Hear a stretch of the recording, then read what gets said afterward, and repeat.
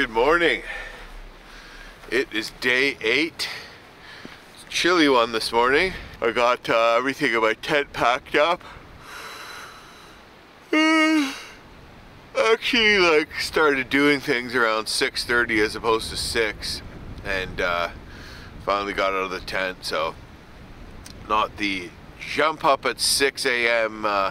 plan, but you know, probably got roughly 6 hours sleep. It's pretty hard to get up when you're as exhausted as I am and getting as much exercise as I am with much less. Not that it's not doable, but anyways, I'm up, and it's cold. This mountain is blocking the sun, so I thought it was going to be overcast in the tent.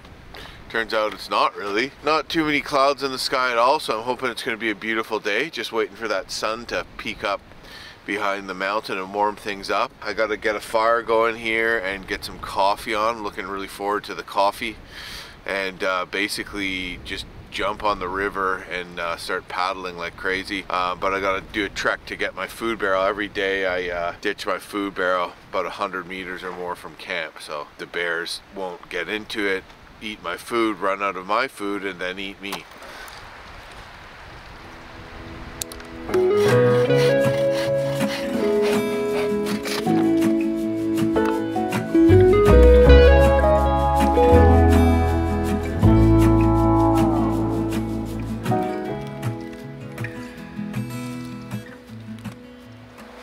Significantly longer than just lighting the stove.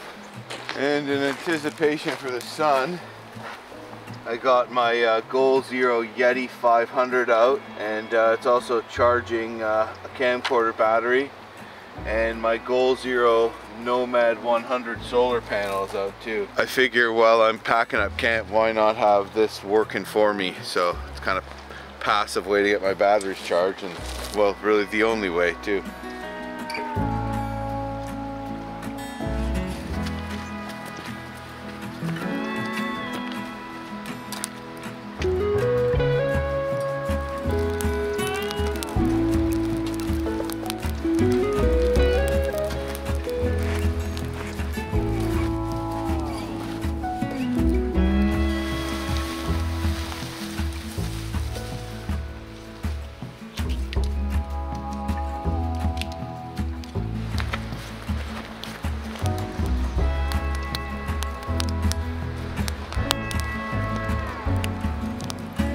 It's hard to wrap my head around the scale of everything out here. It's just so grand.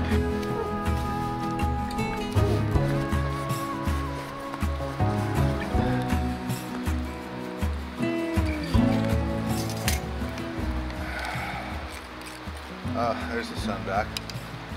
This is a mixture of 3 peaches and cream and 1 apple cinnamon, and it's delish. 2 apple cinnamon. This is a 5 oatmeal morning, ladies and gentlemen. Sweet, delicious coffee. Just the broad, sweeping expanses of country here are just so inspiring. It's just easily one of the most beautiful rivers I've ever paddled, and one of the most beautiful places I've ever been in my life. This is up here with like the Nahanni and the Mountain River for sure. I'm so fortunate to have paddled all these rivers and seen all this country. And it's not just rivers that I paddle. I like to do trips where I go up river and cross heights of land and cross into different watersheds and take routes where I travel on multiple rivers to really experience a full river. And given the amount of time you have, paddling a river from its headwaters to, you know, the end of it is pretty special. Man, this trip's flying by. I still think about my kids a lot. I miss Hudson and Wesley. I think about them like every day, and I just want to go snuggle the shit out of them when I get home and kiss their little faces. Anyways, yeah, day 8 today is gonna be like, I don't want to call it a slog, but I'm gonna basically get in the canoe and paddle as far as I possibly can. That's the plan. So, you know, I'm sure I'll stop to fish at the odd eddy, get out, stretch my legs a couple times, if that, but it's going to be about making time because I'm behind time, and I really should be banging off minimum 50 kilometers today, so that's the plan. So I just saw a smaller sized bush plane go by, like a Cessna 187. It looks like it might even be coming into land downriver. So, you know, when the river is lower and there's a huge gravel bar with tires, they can access spots along a river more easily than a float plane that can't really land when a river is too shallow. But anyways, yeah, that's the, I guess this whole trip, the first thing I've seen, plane or anything that I've seen, is that bush plane. I don't even know if they saw me here. My first signs of people in like 8 days. I wear wading boots. These are lightweight, they drain so your shoes aren't full of water, and they have a lot of protection when you're wading from pinching your toes and banging your feet into pointy rocks. Who knows what adventures today will bring. It'd be nice to see some more animals, some more wildlife.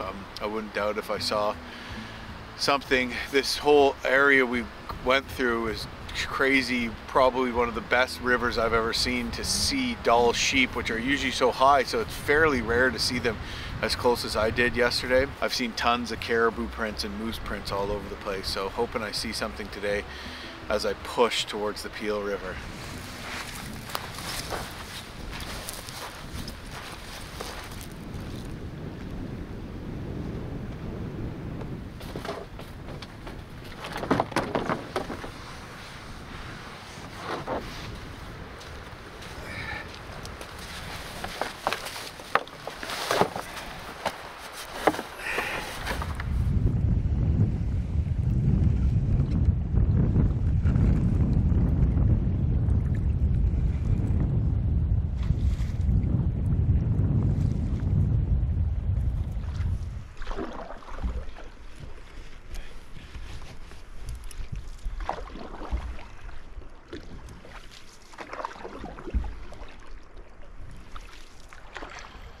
Well, I just spied something out of the corner of my eye and eddied out into a slow moving backwater, kind of like a little bay from a braid that's been cut off as the water dropped, and I'm reminded how much harder it is to paddle in flat water.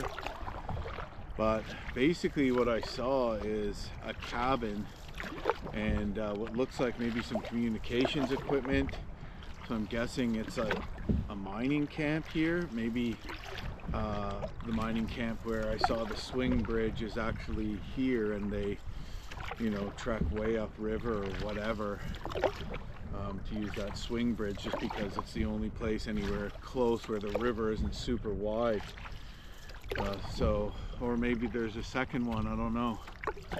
But this is pretty spectacular country here, and it looks like a flat area that they might be able to land a plane and then dock like a jet boat in here. Maybe they could bring a jet boat all the way from Fort McPherson, which would be like 300 kilometers or more, and then obviously by snowmobile probably. If this river freezes up, there'd probably be a route around the areas that didn't freeze. So, you know, either way, any way you look at it, it's not super easy to access. They sure choose their spots though. It's beautiful. Like a little like lookout perch right there. That's what caught my eye. Look how beautiful this is though. Well, it looks like someone's been here somewhat recently, because there's a pump lying right next to the river there. That is a core sampling box. So someone, at least at one time, was diamond drilling. Hey, a fish just jumped right there. They use that jet boat to access up and down the river. Oh, looks like someone's here. It's a water tower. Looks like this is an outfitter's camp.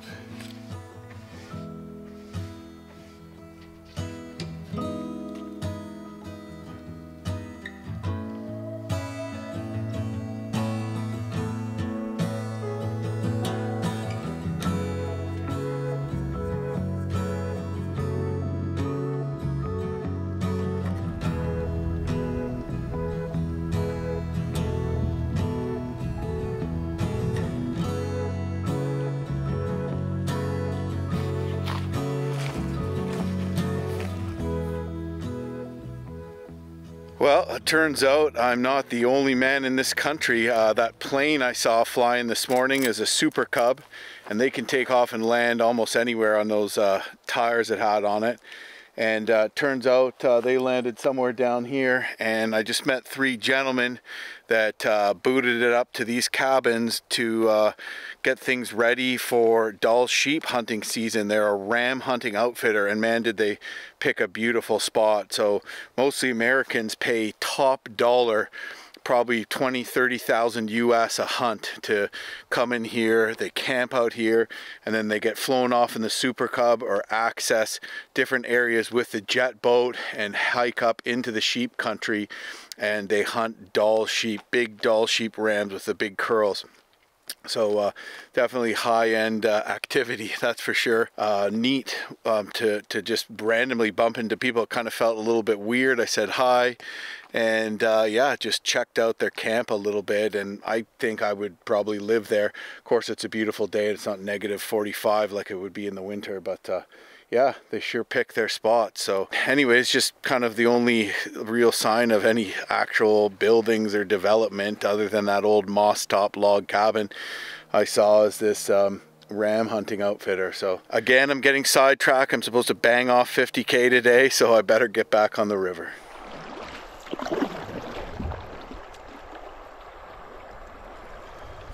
Just heading into a massively braided section of the Bonnet Plume. Probably one of the most braided sections of river I've ever paddled, and the map doesn't really show which channel is the deepest one. I don't know, so I'm gonna just try to pick my way through and stay with whatever channel has the most current. But the water level has gone down quite a bit since I started this trip. It was almost a week ago where I was up portaging around the canyons, and you know, the water goes down more quickly every day. So I'm worried maybe that some of the braids might be too shallow to get through, and if I get into one of those braids and there's no more water, I might have to walk or drag my boat a long way, which would suck, obviously. But anyways, hopefully not. Hopefully I can just kind of stay with the main flow and I'll be just fine. But it's going to be a little confusing figuring out where I am on the map and roughly which is the best way to go. I mean, there's only so much you can do, and the rest is guesswork at a certain point.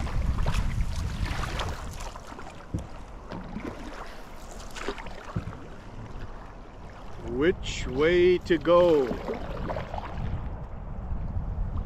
I have no idea. Very confusing here.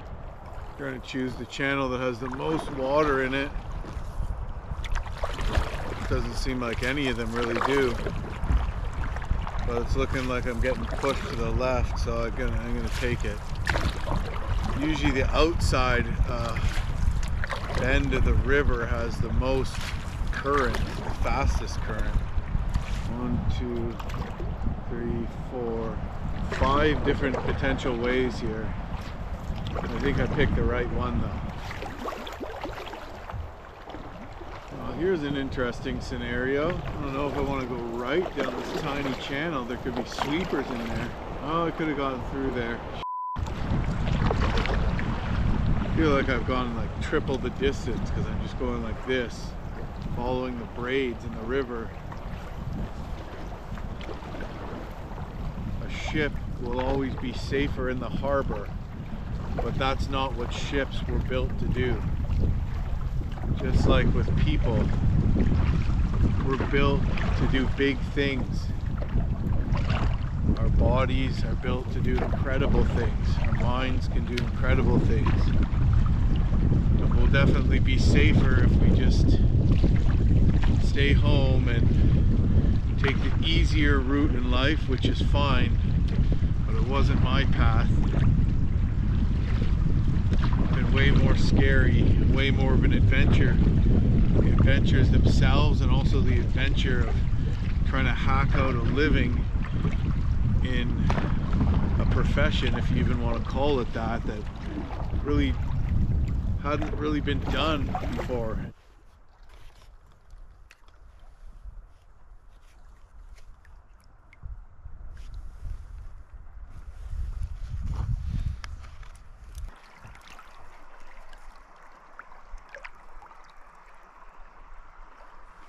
When I use my compass, I can get a much better idea as to where I am on the topographic map.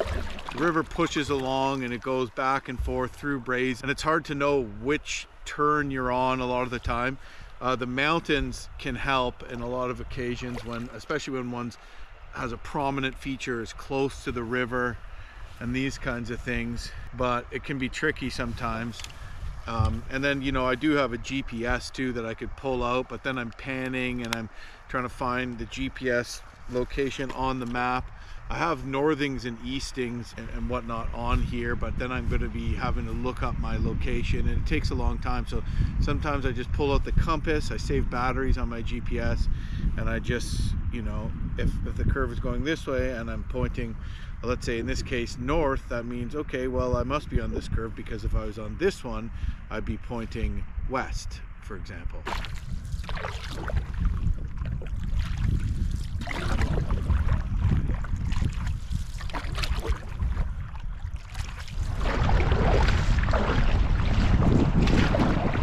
Almost went down the wrong channel there. It's moving around some like permanent islands with trees on them.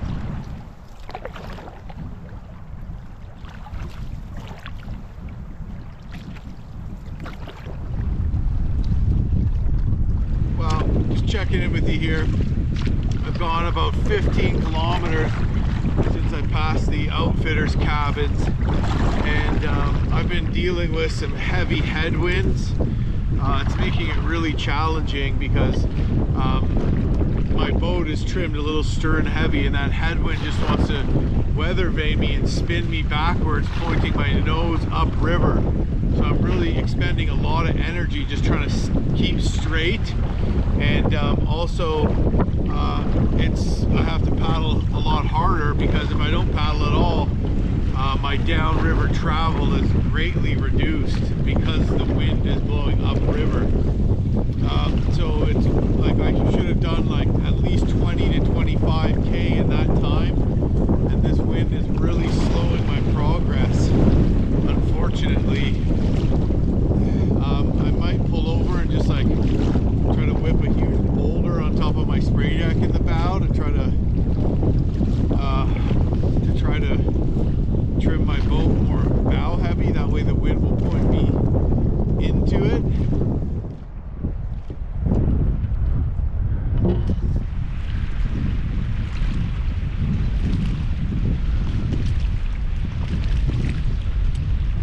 Yeah, first cast.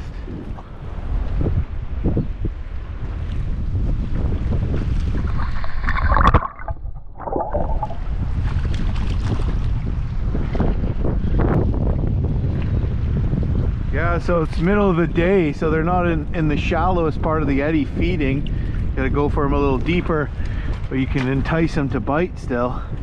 So that's dinner for tonight. Awesome. I love these fish. There's another one. Wow. That one's got some really nice colors.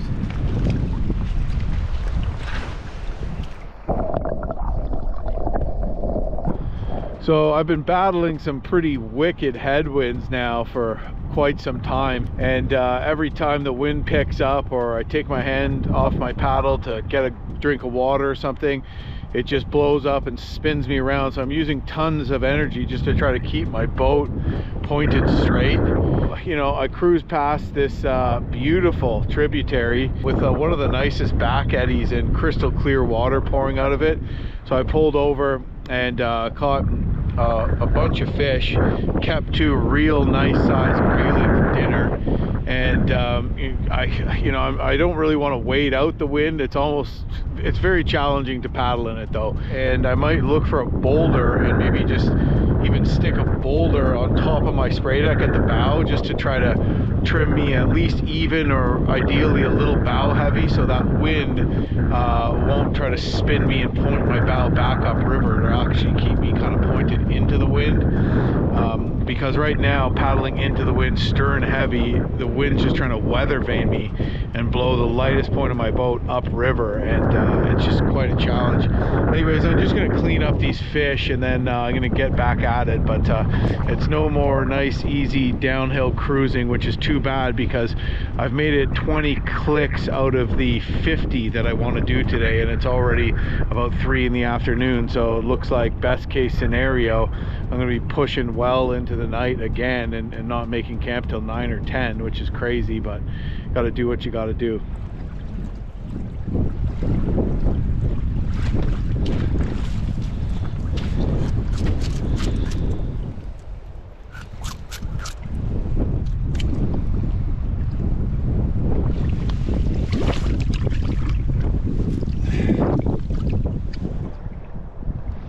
All right, well, that was a prolonged pit stop, but I was getting killed by this headwind, and it was one of the best little looking fishing holes yet.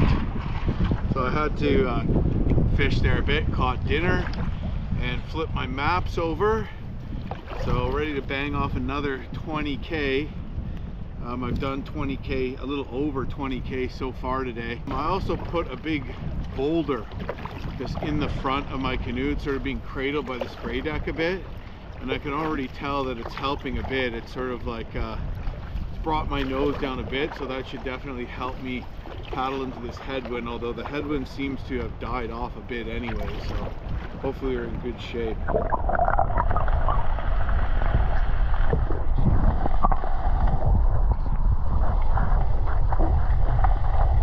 Well, I just stopped for a pee and some water, and I'm doing okay. This boulder in the front has really helped, and I can kind of get out of the headwinds when I'm around on one side of a bend, so they've died off a bit too. I've probably done about 30K, so I got 20K off to 20K left to bang off, and I'm hoping I can finish it before 9. We'll see. I noticed some contour lines crossing the river, which means the current's going to pick up, which is good. The mountains there for a while where I was seeing the sheep were right close to the river, rising right up out of the river. Then they kind of started stepping back a little, which was still very impressive, sort of a broader, amazing view. And now they're kind of petering out a little bit, or just becoming more set back and not as rugged as we reach the Peel River, where they'll maybe be a little more rolling. Still beautiful, impressive mountains, but not as dramatic, and incredibly beautiful, but just a little bit different.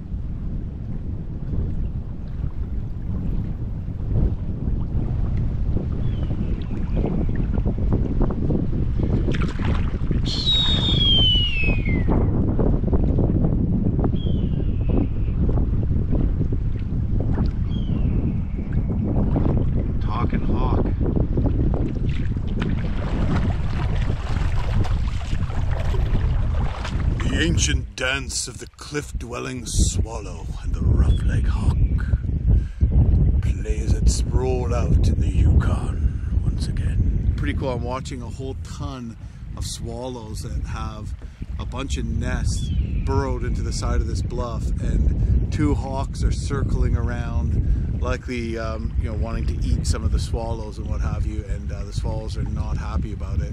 Cruising back and forth, calling, probably looking for a meal as well.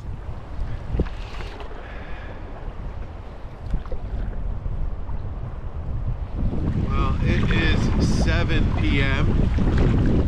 and I've done over 40K. Pretty freaking good. I think I might just like push on until 10, or I might just camp in about 5-10K. We'll see. It depends. If I pass like a perfect spot, I might not be able to pass it up.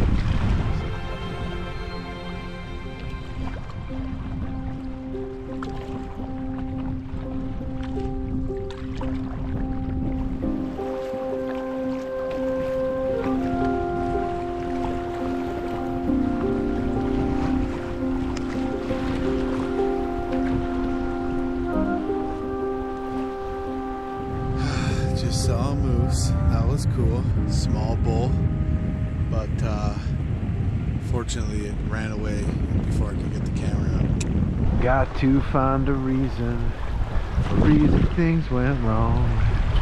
Got to find a reason why my money's all gone.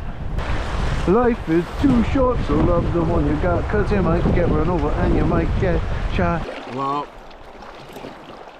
I've done over 60K today, which means I have 120K to my pickup spot at the mouth of the Snake River, which is on the Peel.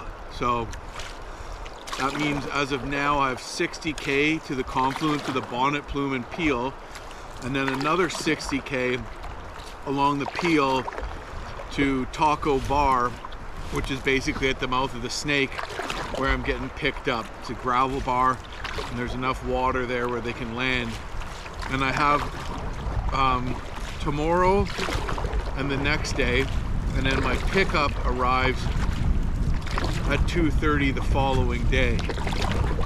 So you know, I would have a couple hours to paddle, but ideally I would be there the day after tomorrow. An extra day would be perfect. I was supposed to have an extra day, but just because of things outside of my hands, I wasn't able to get to Mayo on time.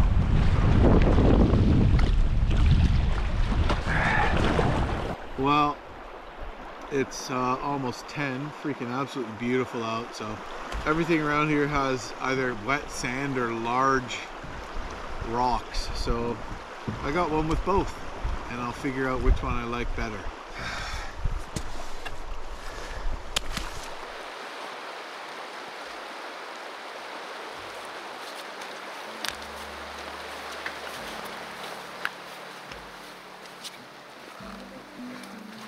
Well, this is home for the night. Wasn't much around here. All the gravel bars have like huge boulders or wet mud, so I kind of have one that's a bit of both. There's a bit of lumpy elevated spot there, but nothing great to set up a tent on.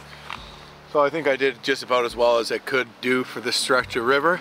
Anyways, I'm just gonna get my tent set up, change out of these wet socks and dry suit pants, haul my boat up, and get those fish cooking up on the fire, and hopefully try to get to bed before 1 in the morning so I can get up early and give her tomorrow. But beautiful day today. Did over 60K, which was awesome. I stopped in at these cabins that I saw. It was a ram hunting outfitters headquarters, just very off-grid. Obviously I'd seen some guides flowing in a Super Cub just on tires, and actually saw them. So I went up to this outfitter's cabin and actually saw those people, which was, I guess, kind of neat just to hear about why they're there and what they do. Found a beauty little honey hole too, which was awesome. So loaded in on some nice grayling. But I did get plagued by a pretty strong headwind, which did hold me back some, and I had to grab a huge boulder and put it in the bow of my boat. And then I saw a bunch of swallows, which are nesting in the side of a bluff, getting attacked by some hawks, and vice versa. So that was kind of interesting. Anyways, yeah, beautiful evening here, which is great. The weather's on my side. Bugs aren't the best, but I guess we're kind of down out of the mountains now, so I might be getting chewed on a little bit more by bugs at the lower elevations. Anyways, yeah, time to get at it and get food going, get the tent set up, etc., etc. I didn't film setting up the tent today.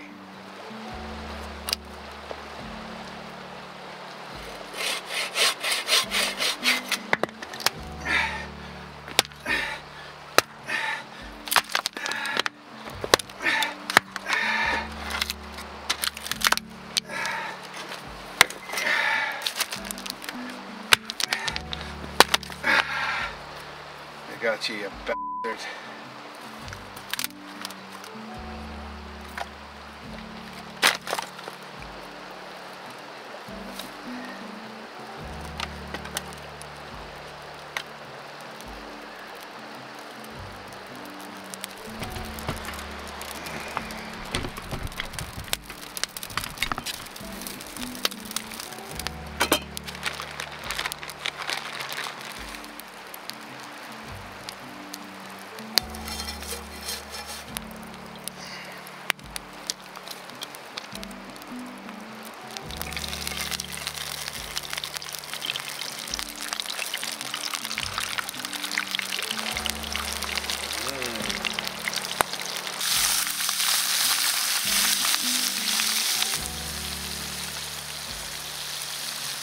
I've been looking forward to eating this fish for hours.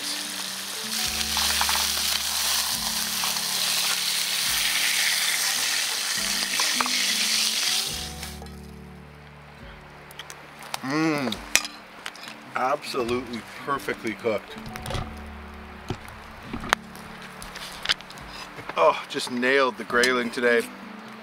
Perfect size for food amount versus flavor. Cooked to perfection. Not too dry. What a great meal after a long day on the river. Alright guys. Nighty night. And I'll see you in the morning. Day 9 is tomorrow.